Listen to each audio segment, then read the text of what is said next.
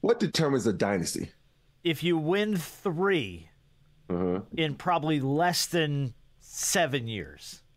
Like 3's the number for me. 2's not a dynasty. 3, but 3 within, 3 in 5 years is what the Chiefs have done. When I look at dynasties, I look at a 10-year period.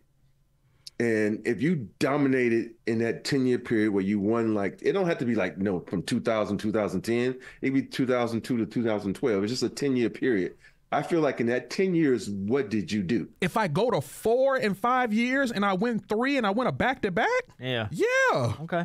Because think about it like this. Let's take the Lakers, for example. Let's take the 10 years from 2000 to 2010. The Lakers, obviously, from 2000 to 2002, y'all won 3.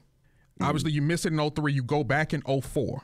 So they went to 3 straight again, 08, 09, and 2010 because they won in 09 and 2010. Yeah. Well, that's a dynasty.